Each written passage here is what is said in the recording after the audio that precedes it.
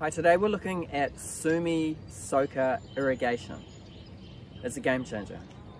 So it's Japanese and it's originally designed for sports fields, and it's just perfect for germinating direct seeded crops in the market garden. And we also think for the concrete industry it will be fantastic. After pouring concrete, you've got to keep it wet. Sumi is amazing. So a little bit about it. It's got tiny lasered holes in it.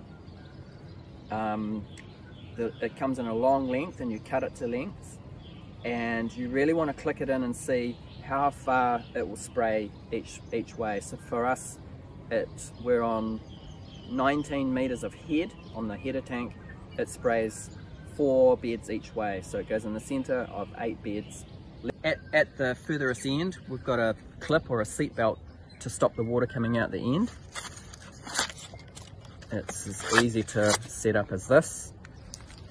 So I'm going to pinch this,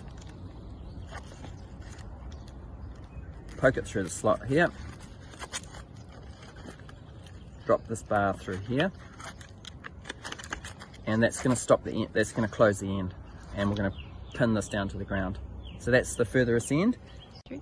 And then the header, the intake, we have a 25mm line in for really good flow.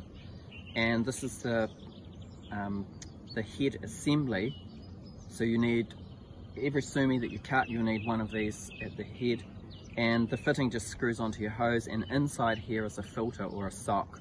And after 8 years of using river water, we've never had any blocks in here as well. So basically there's a soft sock filter in here, very easy to assemble. Use plumber's tape on here to stop any drips coming out, and all we need to do is run it out, click it in, and we're watering 8 beds at once.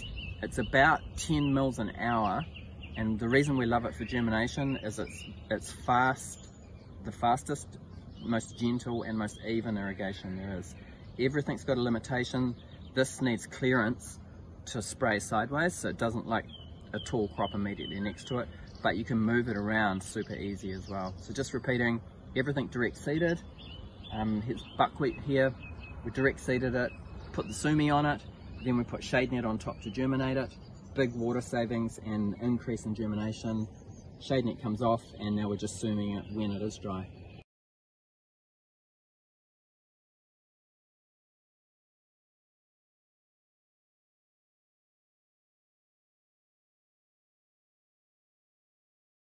Lots of use for the Sumi Soaker. It's brilliant for increasing your germination. Last January we were in Australia, it was super hot, and with the combination of Sumi Soaker and covering direct seeded crops at the germination time with a 70% shade net, instantly they had a 30% increase in germination. Also water savings with using the shade net as well.